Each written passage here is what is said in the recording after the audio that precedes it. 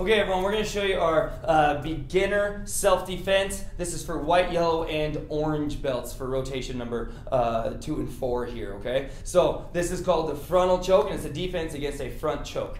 All right, now our partners here are going to step forward and choke from the front.